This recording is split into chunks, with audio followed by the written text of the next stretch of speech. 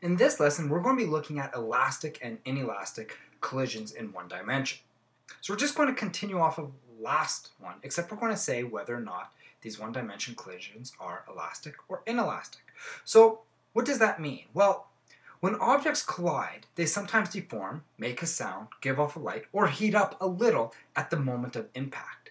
Any of these observations indicate that kinetic energy of the system before the collision is not the same as after the collision. However, the total energy must be constant because if we remember from Physics 20, we learned about the law of conservation of energy, which states that the total energy of an isolated system remains at constant.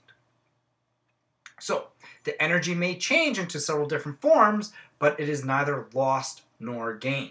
And there is no exceptions to this. So then what is an inelastic or elastic collision? Well, in order to understand the difference between elastic or an inelastic collision, we are going to have to look at it through the view of energy. Because if we look at it both elastic and inelastic, our momentum is conserved. So we still will do momentum to try and figure out sometimes velocity and some calculations. And then once we figure out those velocities, we'll use that to figure out if it is an elastic or inelastic. You'll see later. So that's the main idea. An elastic collision is where kinetic energy is conserved, meaning the kinetic energy before is equal to the kinetic energy after. An inelastic collision is when kinetic energy is not conserved, meaning the kinetic energy before is not equal to the kinetic energy afterwards. So some of our energy got lost in either heat, friction, or some other type of light or sound energy.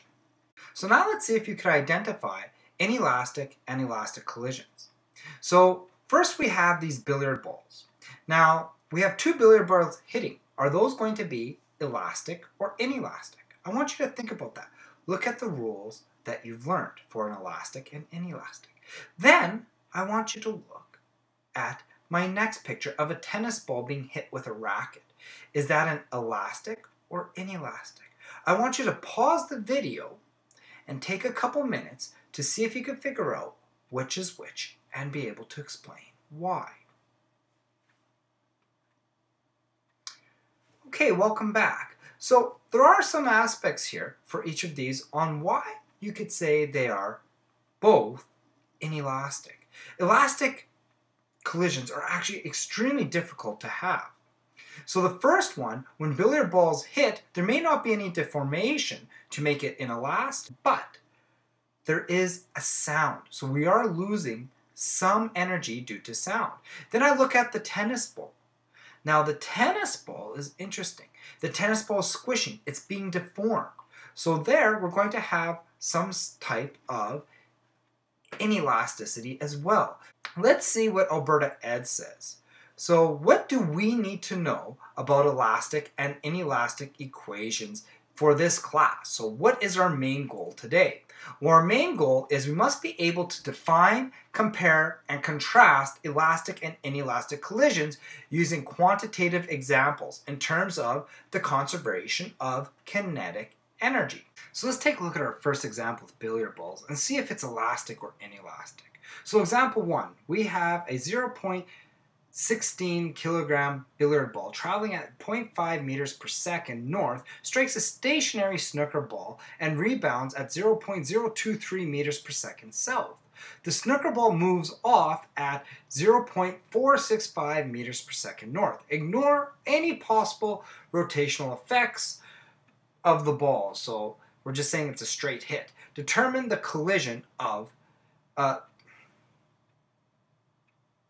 determine if the collision is elastic. So let's take a look at our hint here. So first things first, let's draw a diagram. And our diagram is going to look something like that. Okay, now we know that in order for something to be elastic, our kinetic energy must not change. So we must conserve kinetic energy, must not lose any energy to any other forms of energy. So let's try this out. So I know my initial kinetic energy must be equal to my final kinetic energy. So now we have to look at my kinetic energies of both balls beforehand, the snooker ball and the billiard ball. And then we have to look at the kinetic energies of both balls after, both for the snooker ball and the billiard ball. Now from this, I know that my initial snooker ball is not moving, so I could just cross that off. So now let's plug in and see if my kinetic energies in both situations before and after are equal. So now when I calculate these, I'm going to end up getting 0.0200 joules on my initial and 0.0195 joules for my final, which is not equal. And therefore it is inelastic. And we must lose some energy to sound or heat or something else. So now here are 2 questions for you to try on your own. So pause the video and see if you can get these questions right. When you unpause the video, I'll pull out the answers.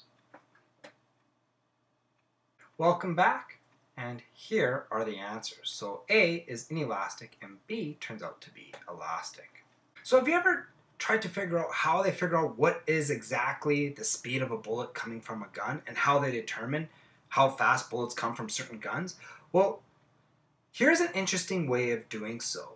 It is a very special type of inelastic collision called a ballistic pendulum.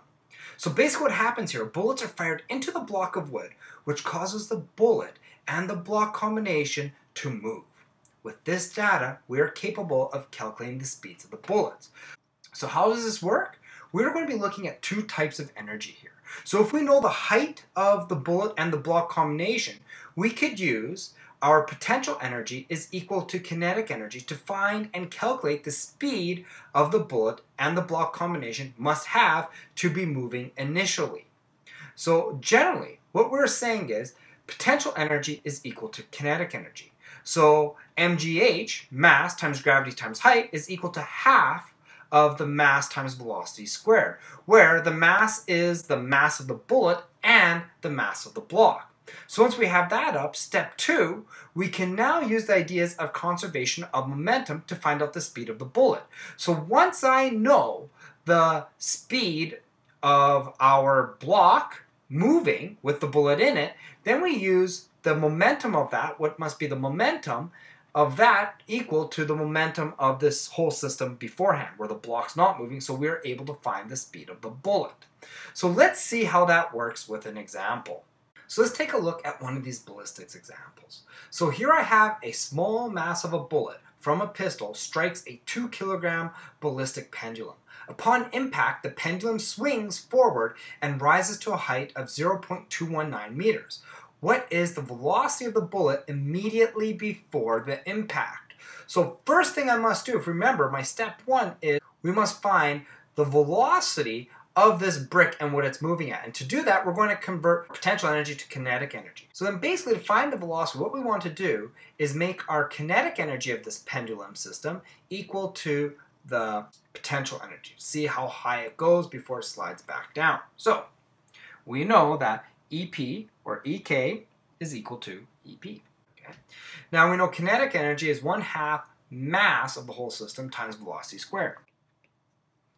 And our potential energy is equal to the mass of the bullet plus pendulum multiplied by the gravity multiplied by the change in height. So now what we're trying to solve for this is we're going to try and solve for v squared. So let's isolate for v squared. But before we do that, I look at this. My masses on both sides are the same, so they could cancel each other out. So if I divide both sides by the masses, they'll just cancel out. So let's continue to solve. So now we're going to square root both sides. And now what we're going to do is we're just going to plug in our numbers to see what we get. So now when I plug this into my calculator, what I'm going to end up getting is 2.073 meters per second. And in this case, it's going to be positive because we're going to say to the right. So now that I found the velocity of both the bullet and the pendulum together, I could use that to try and find the velocity of the bullet before it hits the block using conservation of momentum. So once again, we're going to use our before momentum must be equal to our final momentum. So our initial momentum must be equal to our final momentum. Now we know for my initial momentum, I have the block and the bullet separate. And for my final momentum, I have the block and the bullet combined in one, or the pendulum and the bullet combined in one. So let's put these in here. Now, the first thing is, I know my pendulum is not moving, so I can cancel out because that's just going to be equal to 0. So let's substitute in our formulas for momentum. Okay, so now we have this. We're trying to figure out what is my initial velocity of just the bullet. So we're going to isolate for that. Now we're just going to put in and substitute my variables to find my initial velocity. And when I calculate this, I'm going to end up getting 280 meters per second, and that's going to be towards the block.